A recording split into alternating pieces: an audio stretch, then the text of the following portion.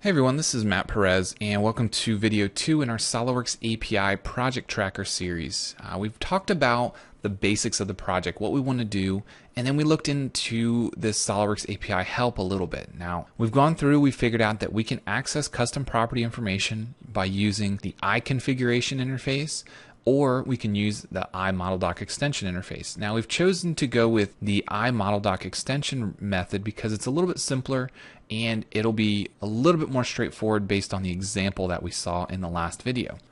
So in this video, we need to start making some declarations and we need to start figuring out how to access exactly what we want and what the nomenclature is going to look like.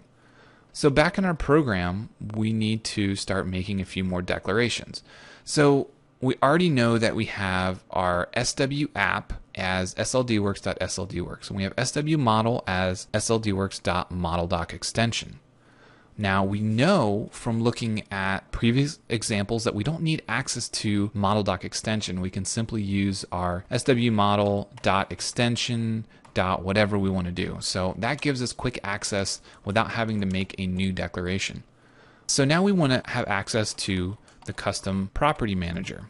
And this is going to be SLDworks.custom property manager. Pretty straightforward. That gives us access to the custom property. Now we also need to make some declarations because we have some return values that we need to work with. Now if we're looking through the Visual Basic usage section, they have iCustom Property Manager, which we've just created our custom prop MGR as SLDworks.custom property manager. So we now have access to this. Then they're using field name, used cache, value out, resolved value out, was resolved, and value. So there's a lot of stuff going on here. It's a little cumbersome to look at, but let's go down into our example. So inside of our example, they have access to custom property manager. Now, if you'll notice, this example brought us to the iConfiguration interface as well. So it's a little bit different, but we know that we're using this get5. So we need to have access to our custom property manager, and they're using config. In our case, we're not going to be using configuration specific. We're going to be using the iModelDoc extension, which is going to be a little bit cleaner to start with. But we have a return value for custom prop manager dot get5. Now that get5 is what we were just looking at. It's looking for their custom property called a date. And then there's a little bit more information going on in here. If we go back to get5, you'll see that the field name is the name of the custom property. The used cache, true if configuration has been activated, false if not. Value out, value of custom property. Resolved value out, evaluated value of the custom property, was resolved, true if the value was evaluated, false if not, and then there's a return value. Result code as defined in SW custom info get result, and this enumeration here. So we can see that we have cached value, not present, and resolved value. So what does all this mean? How do we need to use this information? What kinds of things do we need? Well, we know that they declared a lot of variables here and that we're going to ultimately have to declare some variables. We don't necessarily need all of them though. Well, let's go back into our program. Let's start typing and see where that gets us. All right, so we know we're going to have to make some more declarations, but I want to start setting a few things in my main before I get too far ahead of myself. So I need to set SW model as equal to my active document. So this is going to be our SWApp.ActiveDoc. Now you'll notice that I simply just hit tab and it picked up ActivateDoc. So we want to make sure that we are grabbing the same thing and we need this ActiveDoc property. Alright, so now that we have the ActiveDoc, we can go ahead and access the custom property. Rather than hopping back and forth between the API help because I am only dealing with one monitor here, I'm just going to go ahead and type a few things in.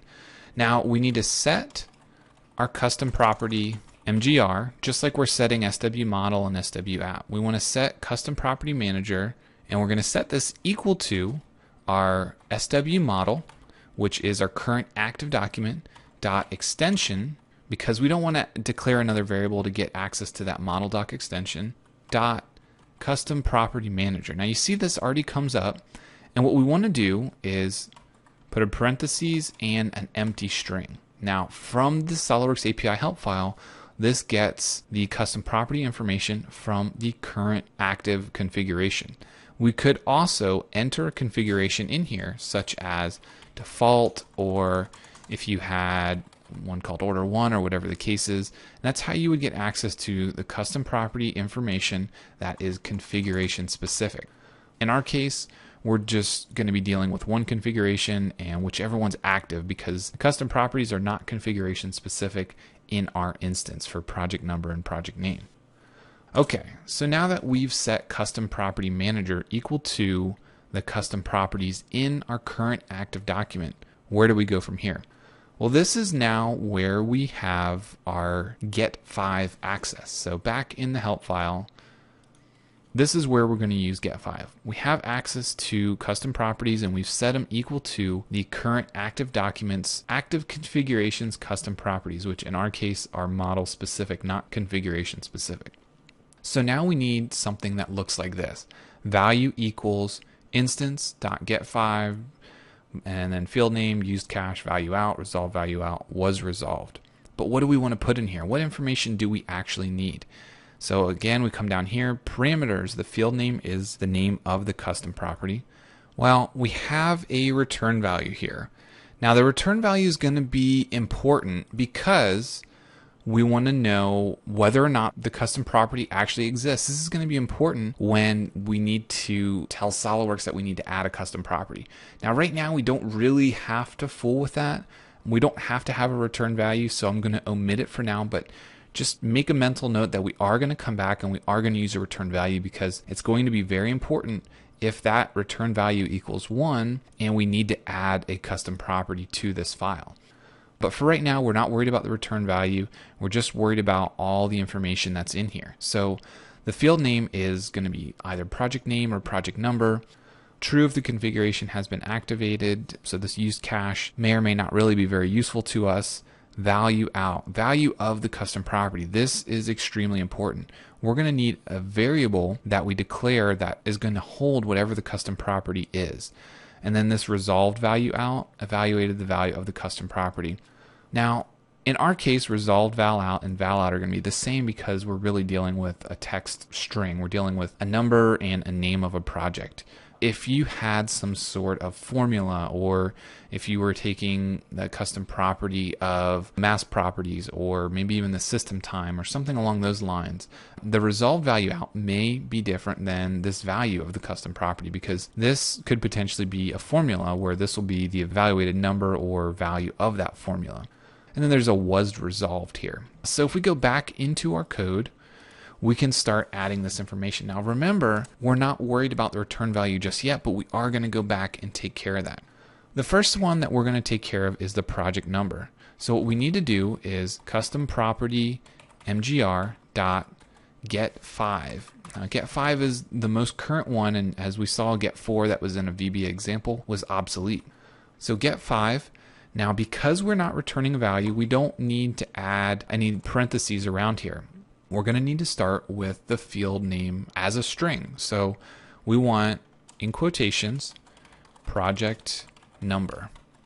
The next thing we want is a true or false. Now in this case, I'm going to use true, used cache as Boolean, and then we want the value out. Now this is going to be a value we're going to have to go back and declare it, and I'm just going to name it project number, PROJNUM.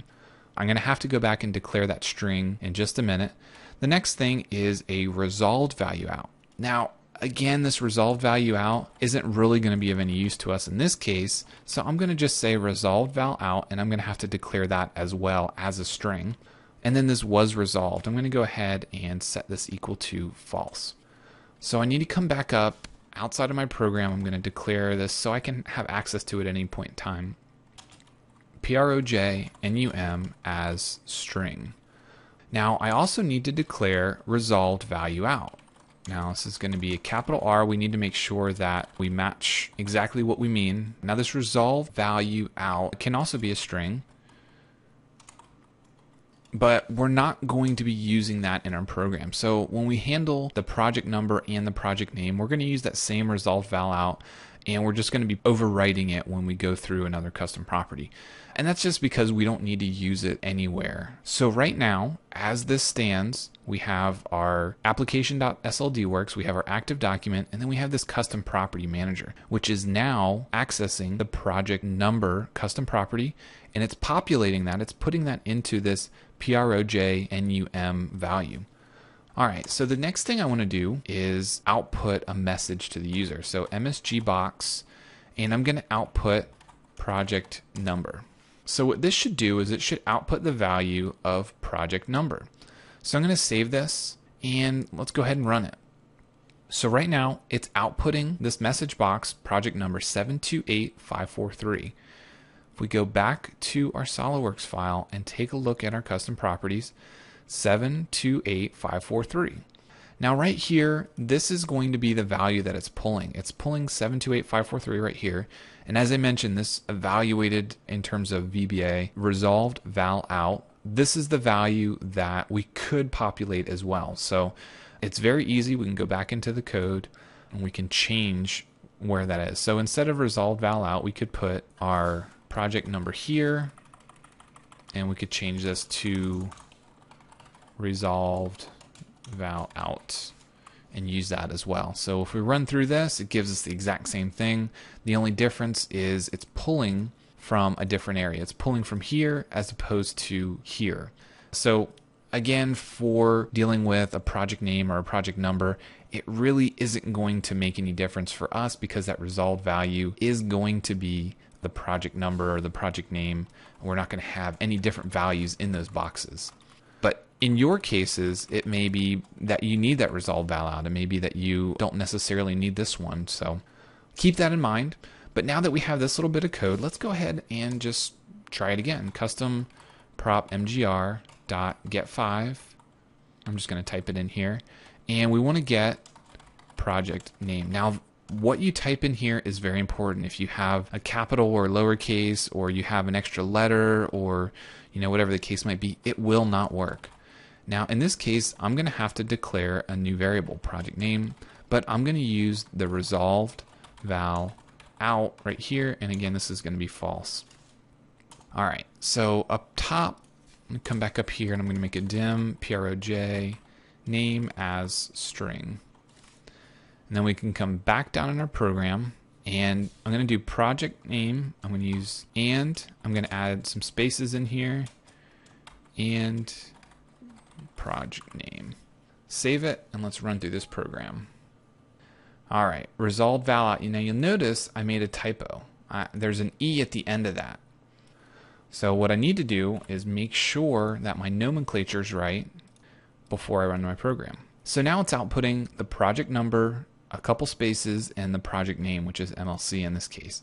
So now we know that everything is working properly. And as you can see, there's not really much code here. We haven't had to write much, but we had to do a lot of decoding, looking through the SOLIDWORKS API help file, examples, figuring out exactly what we need.